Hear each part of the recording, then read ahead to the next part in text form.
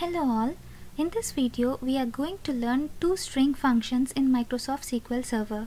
They are CharIndex and PatIndex. Let's begin with CharIndex. CharIndex. This function searches an expression for another expression and returns the starting position if found. For the CharIndex function, you need to provide two arguments. They are expression to find and expression to search. The third argument, that is the start location, is an optional one.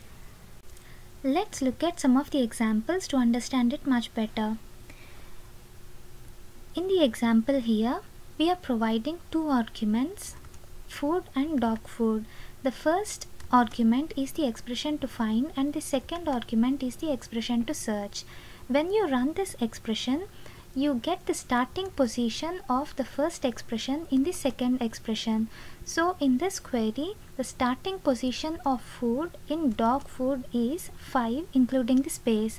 So when you run this query, you get the result as 5. Let's look at another example. In the first example here, we are providing two arguments to the CharIndex function. The first argument is the expression to find and the second argument is the expression to search.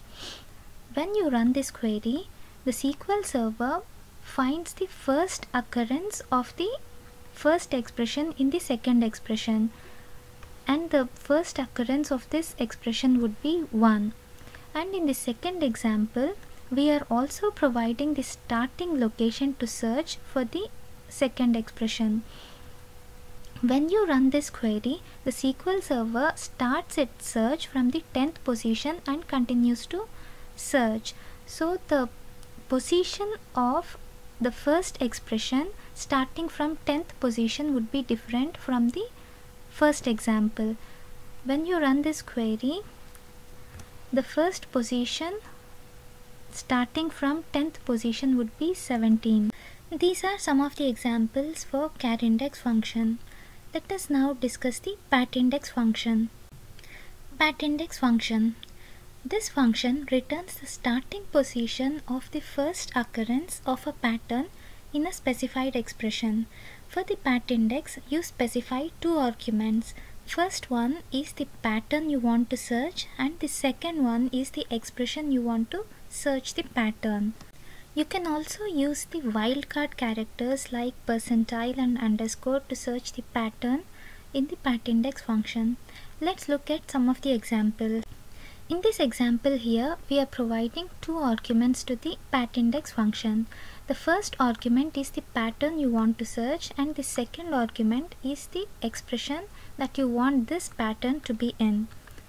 The first argument, that is the pattern, you are also including the wildcard characters here, and these are optional. If you know the exact pattern you are searching, you can always eliminate the wildcard characters here. When you run this query, you get the starting position of the pattern you are searching for, and the pattern you are searching for is ensure, and the starting position of this is 8. This is the basic example of PatIndex function. Let's conclude this video discussing the similarities and differences between CharIndex and PatIndex functions. Both these functions are used to search the strings. Both of them take two arguments to perform the search. PatIndex function uses wildcard characters to search a particular pattern in the string, whereas in CharIndex function you will not be able to use wildcard characters. These are the basic similarities and differences between these two functions. Thank you for watching.